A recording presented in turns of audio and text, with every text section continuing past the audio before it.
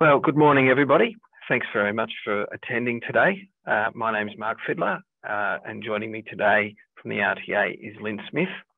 We're Senior Community Education Officers, and we'll be taking you through today's webinar on negotiating renting with pets. Firstly, we would like to acknowledge the traditional owners on the land on which we meet today and pay our respects to elders past, present, and emerging. So today's session is focusing on the rental reforms and the topic of the framework for negotiating renting with pets. The new changes come into effect on the 1st of October 2022, and today we'll look at the process of requesting a pet in a tenancy and responding, and the legislative reasons outlined for an owner to refuse a pet. We'll also be looking at working dogs and pets in a body corporate situation. We will have a question and answer session at the end. As we mentioned, before we finish today, we'll have a question and answer session. We'd love to receive your questions, and we'd like you to do that by using the chat function or speech bubble in your Zoom toolbar. If you can't see it, please click on the More and look for chat there. We'd also like to hear from you today on how our session went, as well as any future topics that you might like to know more about. So please look out for a survey when the webinar closes today. So without further ado, I'll pass over to Lynn and we'll get today's session started. Great. Thanks, Mark, and welcome everybody. Just to recap a little bit here on the rental law reforms. So the Housing Legislation Amendment Act 2021 was passed in October last year, and that amends the Residential Tenancies and Rooming Accommodation Act. That's the Queensland tenancy laws. So the role of the RTA as an independent statutory authority is to administer the tenancy laws for Queensland. There were four key areas in these amendments: the domestic and family violence protections, which were already in place as of 1 October last year. And then we have the new laws as of 1 October 2022, and that's the framework for negotiating renting with a pet, changes to the reasons for ending a tenancy, and also repair orders and other amendments. So we also have minimum housing standards, and they will commence from September next year, 2023, and that will be for new tenancies, and for all tenancies will be the following year. But today we are going to be focusing just on the framework for negotiating renting with a pet. So the RTA does not regulate the rules for prospective tenant applications or the selection process. The new laws introduced do not apply to prospective tenants. The RTA regulates the laws for the start, during and ending of a tenancy, and the new laws about pets are for existing tenancies and commencing as of 1 October 22. They're going to apply for general tenancies as well as your rooming accommodation. The new framework provides a guidance and structure about those conversations and negotiations between landlords, owners and their property managers and tenants. And that's about the to request to have that pet in a rental property. The owner still needs to give permission to have the pet. However, there are provisions around the refusal process. It is a two-step process. The first, obviously, is for the tenant to seek permission. The RTA will be providing a new form, the RTA request to keep a pet form, and this will be available from 1 October 2022 and will be on the RTA's website under our Forms and Resources tab. Tenants will need to provide information about their pet, and that's going to include things like the size, the type, the weight, colour. It also could be that you provide a photo or other information for the owner or the agent to make an informed decision. Now, the second step for this process is for the owner or their managing agent to respond with either an approval or refusal in writing, and that needs to be done within 14 days. So an owner or manager can refuse a request on identified reasonable grounds, and I'll talk to you about those shortly. So to help with this process in responding in writing, the RTA will be releasing a template document for owners and managers to respond to the pet request, and that will be available on the RTA's website as of 1 October. There's also, if there's no response, I should say, if there's no response from the owner or the managing agent within the 14 days, it's then deemed that the pet is approved. Now, we have been asked, is that 14 calendar or working days? It is calendar days. So the reasons for an owner or manager to refuse a pet, now these are outlined under section 184E. And that's the reasonable grounds to refuse a pet under the new laws, and also for rooming accommodation under section 256E. So these includes what you see on your screen here, and this is that that exceeds a reasonable number of animals to be kept at the property, that the premises are unsuitable. So this could be a lack of appropriate fencing, open space, or any other thing that's necessary to humanely accommodate the pet. Or the pet is likely to cause damage that could not be repaired for the cost less than what the rental bond amount is. It could contravene a bylaw, park rule, or for rooming accommodation, a house rule, or any other law. It could be a risk to health and safety of another person. And as you can see on your screen, pets do come in all shapes and sizes, so we're not necessarily always talking about the cats and the dogs. Or if the pet does not, the tenant does not agree to the reasonable conditions that's been proposed by the owner as part of the conditions of having a pet, and also to if the animal is not a pet and any other ground prescribed by regulation. Now, for tenancies in movable dwellings, that's your caravan park tenancies, if keeping a pet would contravene a condition of a licence applying for the property. So as I've mentioned before, an owner or a manager can make a consent subject to reasonable conditions. So that could be that the pet needs to be staying outside at all times, that there's evidence of flea treatments or registration with the council, carpet and pest control to be professionally done at the end of the tenancy. And also too, for rooming accommodation, it might mean that the pet needs to be staying within the room. So for owners and managers, when approving with reasonable conditions, must take into account the type of pet and also to the type of the rental property. So if reasonable conditions are part of the approval process, then tenant will need to agree to these conditions for the pet to be approved. Now, tenant is responsible for any nuisance caused by the pet. So as an example, if the dog is barking and causing disturbances to neighbours, and any damage caused by the pet is not considered fair wear and tear, and that's going to be to the tenant's cost to rectify any damage.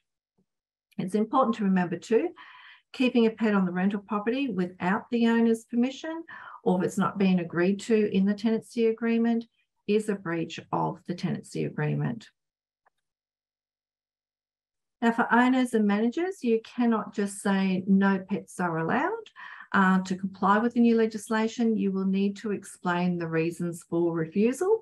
And as I mentioned earlier, the grounds to refuse a pet have been outlined in the legislation. So property managers and owners cannot ask a tenant to pay a pet bond or any other type of security, nor can they increase the rent to allow for the pet. So once permission is given, it is given for the life of the pet. So while it remains at the rental property, and even if there's a renewal agreement or a periodic tenancy, or that there's a change of owners or their managing agent. Also too, if a working dog retires from service, it can still remain at the rental property. So I just want to sort of talk about what is a working dog. So the new laws have put some clarification around this, and we are talking about a working dog or a retired working dog, and they don't require the owner's approval. So a working dog is covered under the three legislations that you will see on your screen. So as an example, you've got your guide, hearing or assistance dog, a corrective service dog, or a police dog. Now, I just want to quickly also touch here on body corporate and pets in body corporate. So if you own or manage or rent in a unit, an apartment or a townhouse, you may have body corporate bylaws that are applicable to that complex or that building. So not all bylaws are the same for every building or complex. So at the start of the tenancy, a tenant must be given a copy of the relevant bylaws that pertain to that building or complex. This is under section 69 of the legislation, and there's penalties that are applicable for not providing a tenant with a copy of the relevant bylaws. So the bylaws form part of the tenancy agreement, and a breach of a bylaw is a breach of the tenancy agreement. So PET approval also needs to be given by the body corporate or the committee, and that may come with conditions.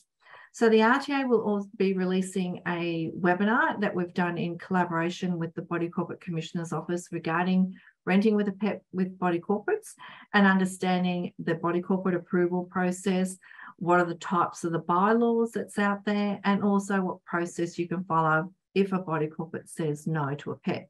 So please keep an eye out on our website for that. That should be available hopefully next week on our website.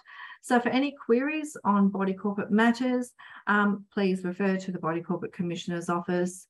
That's 1800-060-199. Mark, I might just get you to put the Body Corporate Commissioner's details in the chat, if that's okay. I have just done that, Lynn. So yes, it's in there for them. Thank you. So now let's just have a look at the tribunal process. So what happens if the owner says no to a PET request, and the tenant feels it's not justified, or that the response provided wasn't a valid reason, or the tenant doesn't accept the reason that the owner has provided? Now the tenant can apply to the tribunal for an adjudicator to make a decision. Now the first step of this process is to attempt self-resolution. The communication is the key to resolving most disputes, and tenants and owners and managers are encouraged to talk with each other, try and find workable solutions, and also to understand the other person's point of view and try and negotiate. So if you're not successful in trying to resolve the matter yourselves, then the next step is to apply to the RTA's free dispute resolution process for conciliation. Now, conciliators are impartial. They're not there to take sides nor make decisions, but to help parties negotiate and reach an outcome. They do provide a safe environment for people to have their say, and conciliators will assist with legislation information and also processes. It is also a confidential process too. So the RTA successfully resolves over 70% of disputes where parties will participate in the conciliation process. So if it's not resolved, then a notice of unresolved dispute is issued for the matter to proceed to the tribunal. So if a tenant does not agree with the owner's response, then applying to the tribunal is a non-urgent application. So you do need to come through the RTA's dispute resolution process first before applying to the tribunal. Now, for the tribunal, it is QCAT, the Queensland Civil and Administrative Tribunal. And you can go to their website, which is qcat.qld.gov.au, and that's where you can find the information on the application forms, fees, and everything about the process. So if that's the process that needs to be taken, that's where you'll get information from. Okay, so I know I've given a lot of information in a very quick time, but we just also want to make sure that we cover off on your questions today, and we do have a lot of people in today's session. So I'll just wrap up here, and Mark, I'll head over to you shortly for these questions. So we are going to be providing a lot more information and education on the tenancy laws. All our forms and publications will be updated, and we'll also have other educational information available through like other webinars, podcasts, videos, fact sheets, quick guides, and also through our e-news as well. The RTA has also been working collaboratively with our key stakeholders, and we welcome anyone who's actually joined us today from those stakeholder groups or that have forwarded the invitation to their members. So the webinar series on the tenancy changes will include the topics of ending tenancies, which is recorded and also available on our website. And the next part of the series is repair orders and other amendments. So invitations for these webinars will be available soon. So a copy of today's recording will also be on our RTA website over the coming weeks. So do keep an eye out for that. Now, Mark, I can see my screen just ticking away here with a whole pile of questions, which is great. It certainly has been, Lynn. Yeah, so thanks very much, everyone, for popping those questions in. We'll start to work through those. If you've got questions as we're going along through this, continue to drop them in and we'll attempt to get to them. So firstly, just to clarify, Lynn, I know there was a slide about this. There's been a question in regards to whether we will be producing forms or whether landlords or agents have to create their own forms. Yeah, great question. So the RTA will be producing the PET request form. It is a prescribed form, so we will have that available as of 1 October. And just to help with the process, we will have a template document, a letter, to help owners and managers to be able to respond to those PET requests. Excellent. Now we are seeing a number of questions come through around the breach process, and especially if, for example, one of the provisions about allowing a PET is that it must be an outside PET, but they're found to be inside, and also along the lines of damage that a PET might cause and that sort of thing. So do you just want to touch on the breach process in that situation or those circumstances? Sure. So if part of the condition or the consent an owner gives to have a PET is because, the reason is because the PET is to stay outside. Now, if the tenant breaches those conditions, then obviously you would follow the breach process. And like with any breach that happens in a tenancy, we always recommend parties have a conversation with each other and try and, resolve the matter. So the other part of that question was, sorry, Mark?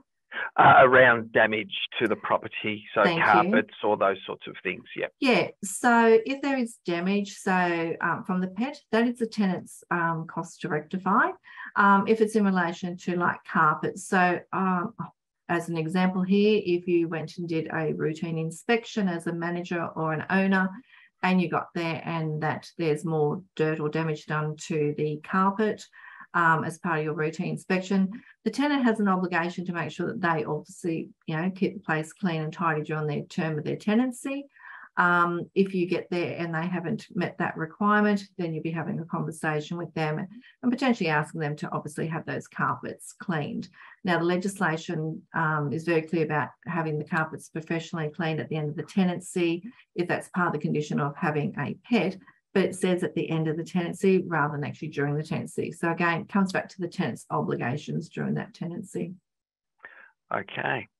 Now, we're getting a series of questions through here around the working animal and the difference between a working animal or an assistance pet, and also touching on that same one is around what can be asked as proof that it is a working animal. Okay, so just when I talked about the working dogs, and that fell into, and we're looking at the companion or therapy dogs as such. So the guide hearing assistance dog legislation does outline what is an assistant dog. So it may be that a therapy or companion dog may not necessarily fall into that category. For most assistance dogs or pets, then they may be undergone some training and maybe provided with a certificate or something like that. It might be wise for like a tenant to provide additional information with their pet application so that the owner or manager can make that informed decision. So that could be like maybe a medical certificate from the tenant. It also could be maybe that there might be some additional training that's been done for the dog as part of some pet training and things like that. So again, it comes down to if people cannot agree, and obviously if the tenant believes that the owner has not, has refused, not on the approved reasons to refuse, then they can obviously come to a dispute resolution, and we can try and see if we can help parties get a resolution. So what you're suggesting there is separate to any of the dogs that, or animals that fall under those three pieces of legislation, they would normally, outside of those three pieces of legislation, and we would accept that or assume that animals that fall under those pieces of legislation would have some sort of certification to be able to provide to the owner or the agent in that situation. Outside of that, they'd be stepping through the normal process that we've just gone through today. Absolutely, Mark. Absolutely. Yep. Okay. So in regards to, and moving on, in regards to body corporate, now we are seeing some questions come through here around the concern about the 14-day approval process and the potential that the body corporate process may take some time longer than that. Yeah, and you know, working with the Commissioner's Office over the past weeks in being able to find out more information on how their processes work, absolutely, the 14-day time frame does not apply to body corporate and their legislation. So if part of the requirement of having a pet in an apartment with bylaws is that the owner may say yes, but also they have to have body corporate permission as well. Now the timeframes are different, and it could take several weeks for body corporate to come back to the owner or the tenant and say whether pet's approved or not. So the owner, if it's a part of the bylaws that a pet has to be approved by the committee or the body corporate, then the owner, if they can't get that approval within that 14-day timeframe, then potentially the owner needs to probably go back and say, look, sorry, can't approve it at the moment. However, if the tenant does get that approval, 3, 4, 5 weeks later or something like that, then the tenant could come back to the owner and say, well, I now have approval from the body corporate, and then reapply to the owner and say, well, look, I've met that requirement now, and have the owner's permission. All right. So do keep an eye on our website. As I said, hopefully next week we will have a recording, and there's a lot of information about the processes, who does apply to the body corporate manager or the committee, and what the process is if the body corporate says no. So do keep an eye out on our website for more information on that. Very good. Caravan parks and rooming accommodation agreements. And the request for pets in those circumstances. Can we touch on those issues? Yeah. Under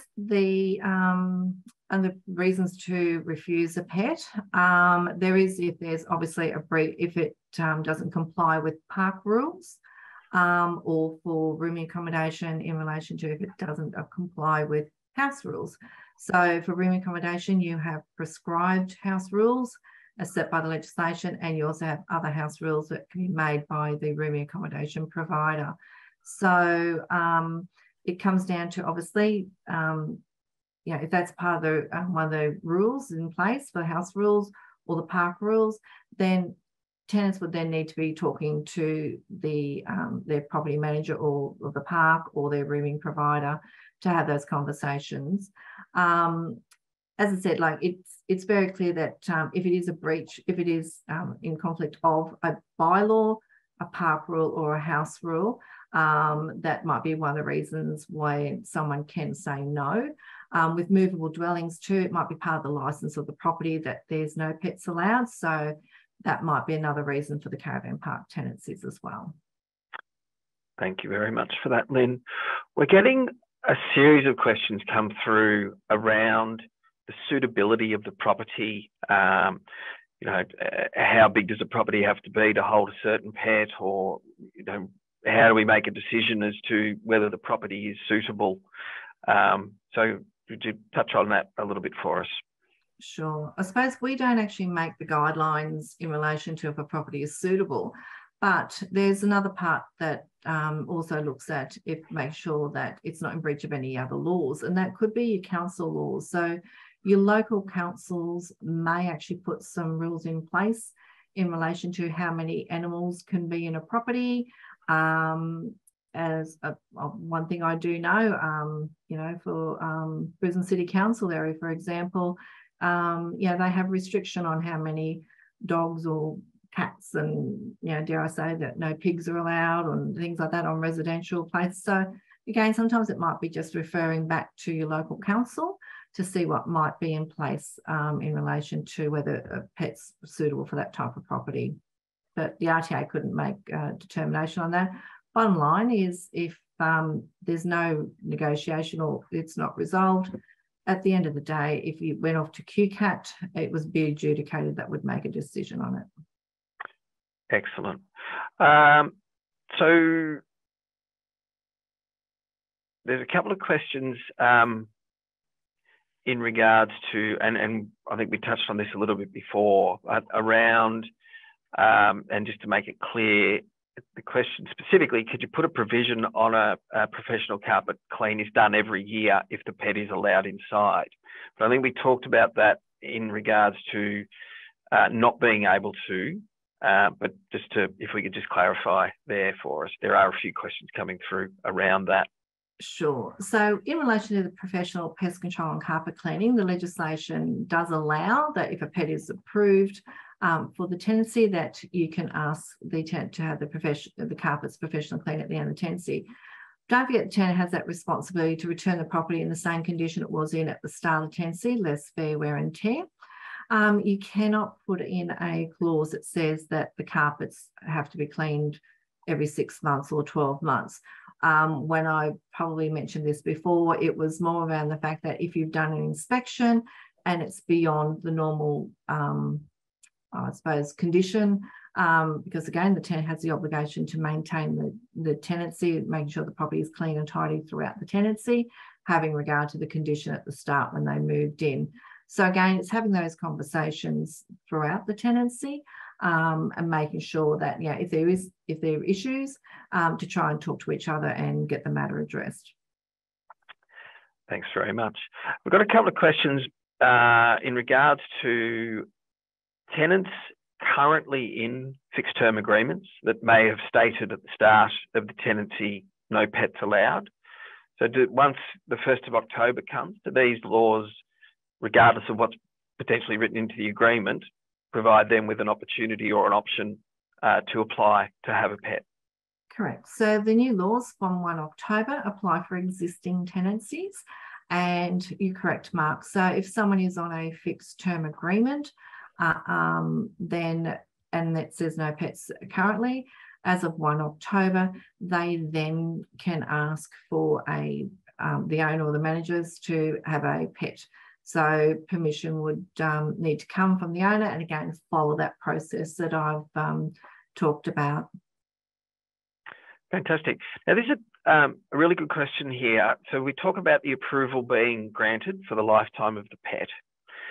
In the event of breaches, can approval be revoked?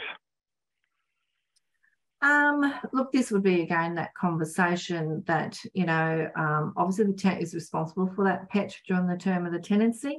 And if it's a serious enough breach, obviously, then you'd be looking at potentially, there could be a risk of a notice to leave and potentially, obviously, going to QCAT and things like that. But, we would ask again that tenants and their managing agents and owners all talk with each other and try and get those matters resolved. It's that if it's a serious enough breach, then yes, they can issue the breach notice and follow the breach process. Fantastic.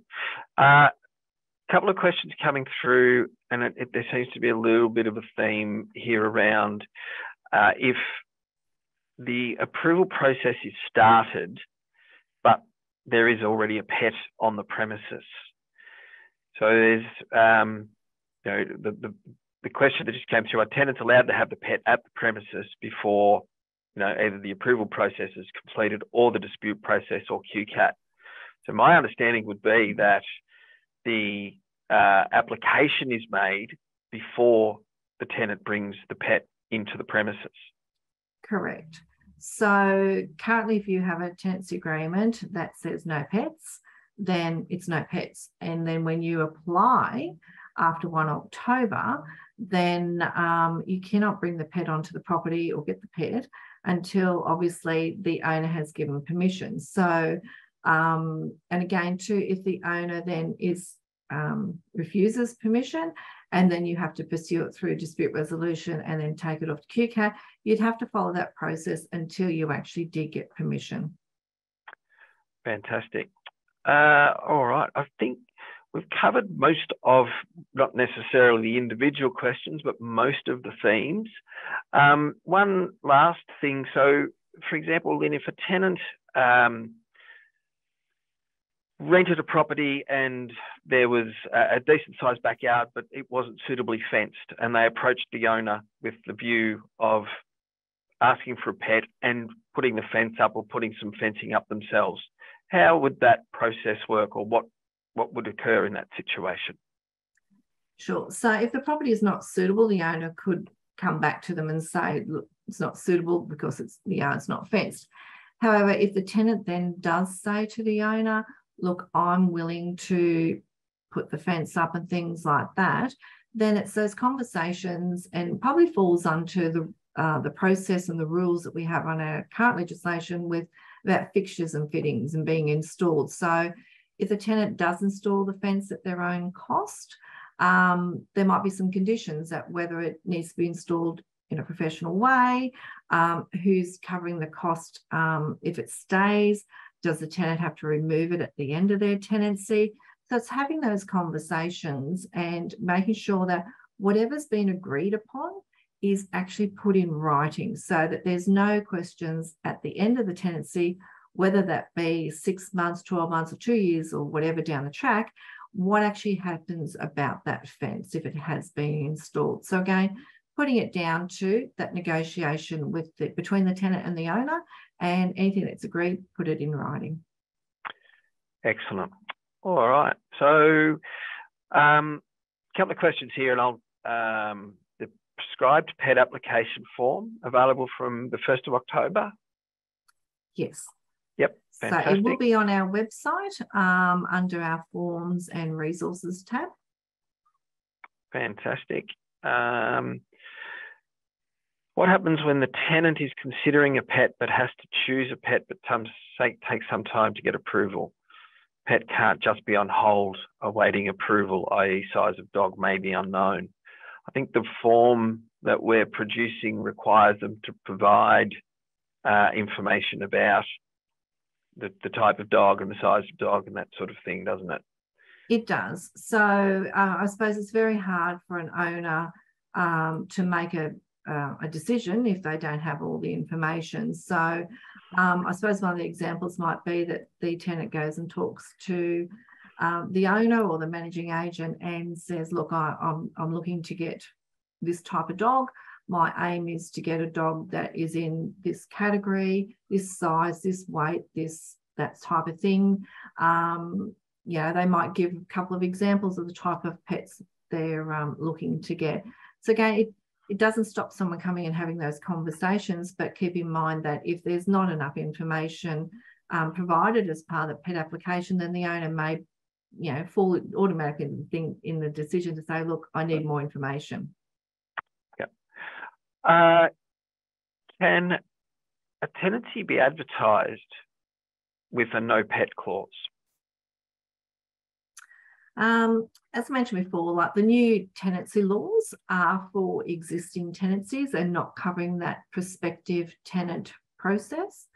So the RTA doesn't cover the tenant selection process or the advertising process. However, technically, yes, probably an owner could advertise a property saying no pets. However, once the tenancy does commence, a tenant can still apply, and obviously our legislation falls into place. Yeah, fantastic.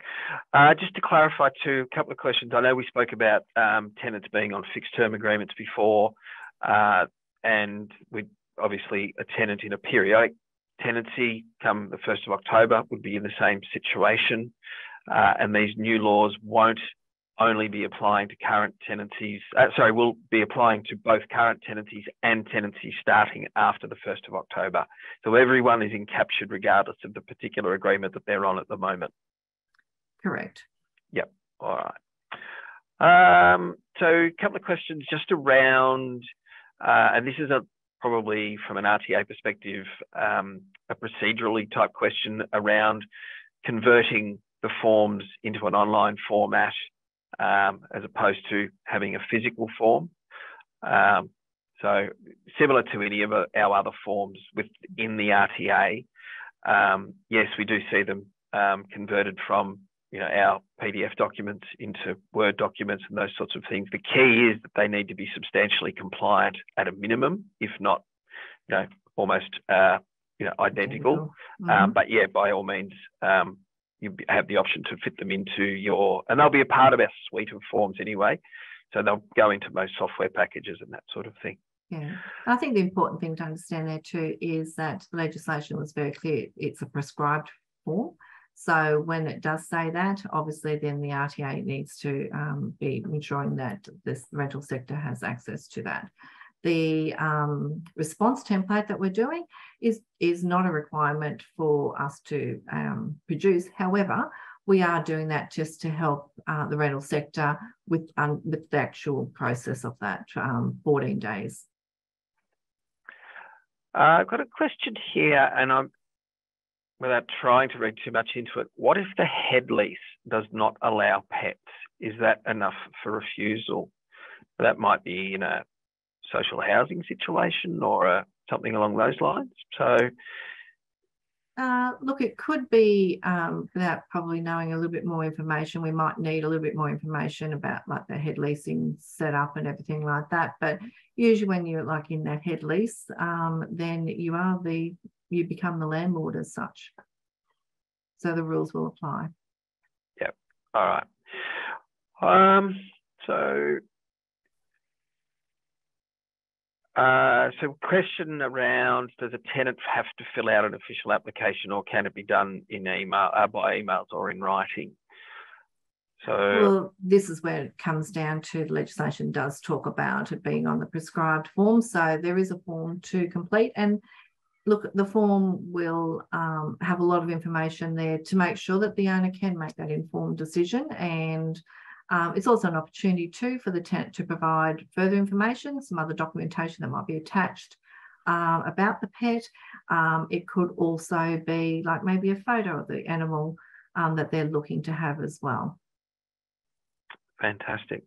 Well, Lynn, I think that pretty much covers most of the various groups of questions that we've received this morning. So I'm just having a quick scan through that we haven't missed anything. It doesn't appear that we have. Yeah, I can see that there is a lot of questions in there about body corporates. And as I said, we've been hearing a lot of questions in the sector for the last couple of months. So again, please do watch out for that recording that will be available next week.